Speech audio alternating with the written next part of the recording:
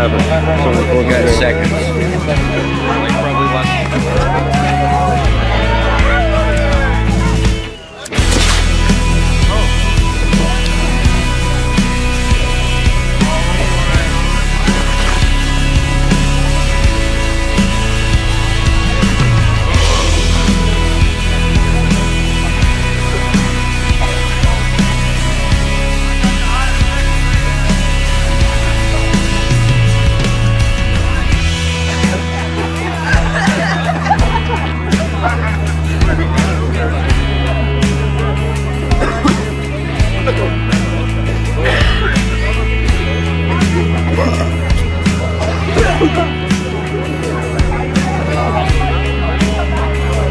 People get busted, we're down at that courthouse like that to support them. I don't care if it's a dispensary or if it's a dealer down the road that just sells weed, or if it's a grower with 6 plants instead of 4, even though 4 is not legal yet, whatever.